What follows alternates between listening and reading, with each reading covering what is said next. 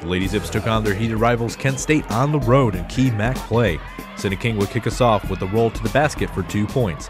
Golden Flashes would respond as the pass inside to Jordan Kornick, who puts it up between two Zips defenders. Akron's DeAndre Gibson would send a lightning bolt to the hoop for 3, causing storm clouds instead of snow clouds to form in Kent, Ohio, as Hannah Plybon adds to the reigning 3 parade. May want to check those weather forecast meteorologists. Cinna King would call for the ball inside. The Flashes denied her shot, but Anita Brown would clean up the offensive possession.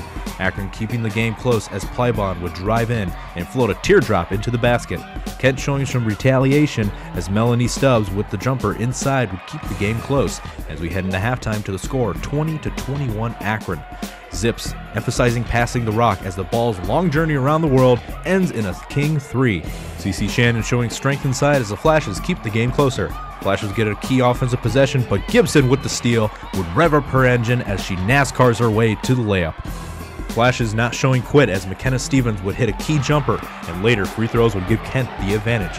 However, a King must rally its troops in times of need, and Cinna King delivers with only little time left after the shot, and would seal the deal as the Zips leave Kent victorious 54-53. Cinna King finished with 20 points and 12 rebounds in the contest, while Anita Brown contributed with 14 points and 2 steals. Larissa Larkin was Kent State's leading scorer with 11 points.